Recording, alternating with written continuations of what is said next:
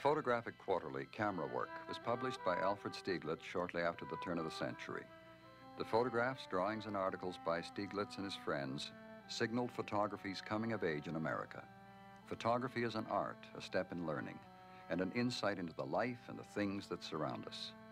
Stieglitz described his own work as the exploration of the familiar. He said, "I have found my subjects within 60 yards of my door."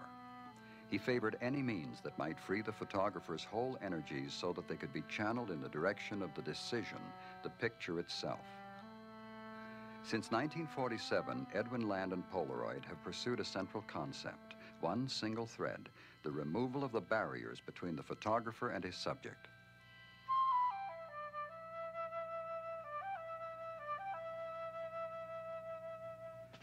And now, a compact, folding, electronically controlled, motor-driven, single-lens reflex camera capable of focusing from infinity down to 10 inches has been developed to exploit integral, self-processing film units, which when exposed are automatically ejected from the camera with no parts to peel or discard, and whose final images emerge without timing in daylight, where the viewer can see them materialize within the same transparent, protective plastic cover through which the film was originally exposed.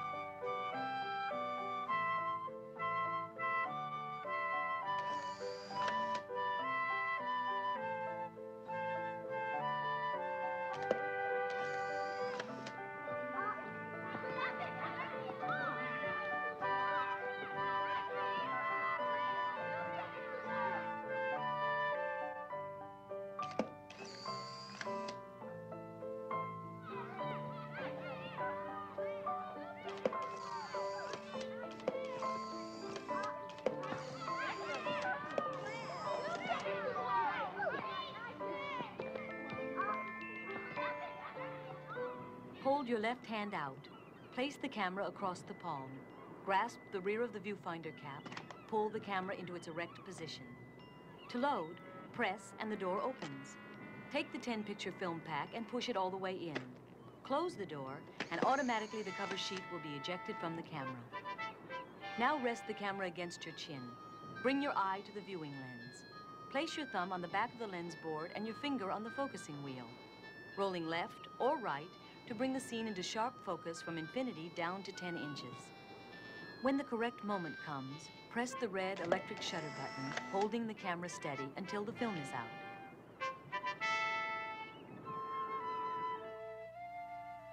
In a situation where the light is faint, the electronic circuits will control exposures up to 14 seconds.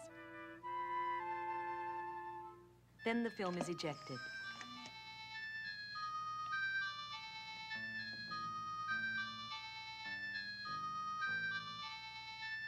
The 10-bulb flash unit, 5 on each face, is installed by inserting the prong of the unit firmly into the opening above the lens. Select, focus, shoot.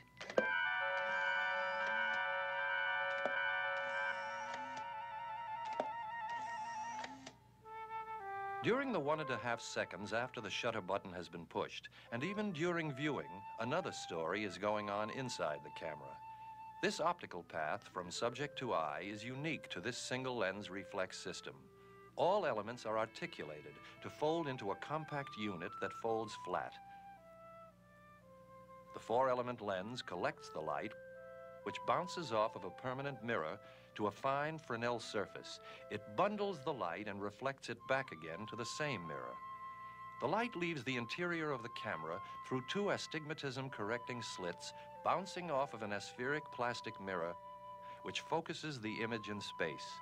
It is this image that is seen through the eyepiece, which is itself aspheric. When the picture is taken, the Fresnel moves.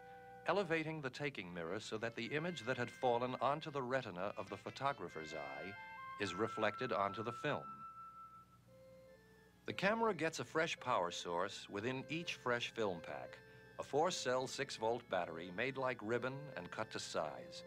Power and signals are transmitted throughout the camera. Each part of the system speaks to the other parts, getting their precise cues from a configuration of circuits that employs more than 200 transistors and as many resistors. These ultra-miniaturized integrated circuits take control of events once the button has been pushed. The first signal energizes solenoid number 1 and closes the shutter on the lens and photocell. The blades are open when relaxed and in closing activate the circuit that moves a small 12,000 RPM motor just 7 revolutions, enough to both turn the mirror release cam and open a pair of contacts, stopping the motor just as springs take over to release the mirror Fresnel assembly and send it into taking position.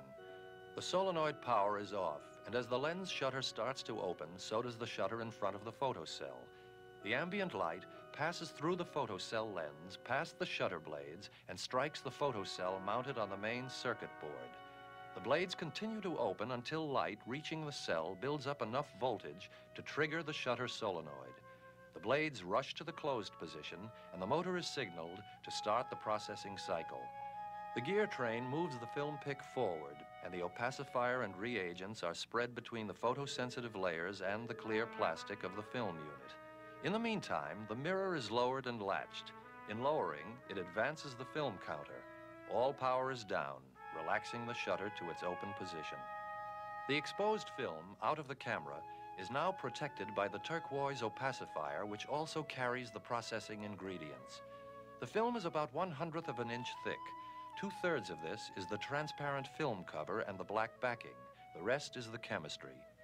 Farthest from the cover are 3 color-sensitive layers, each with its complementary layer of dye developer.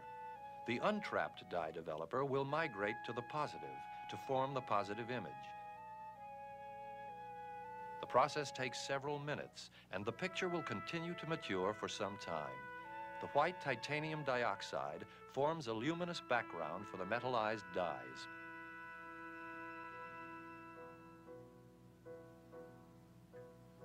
You can look at technology as a living tree, the trunk bearing branches, the branches leafing out. Or you can see it as a net, each knot tying up threads from many sides. But the human reality is more intricate than either one. We have been looking at one invention which began pretty purely out of the conception of a need, the hope to change the person who takes pictures from a harried offstage observer into someone who is a natural part of the event.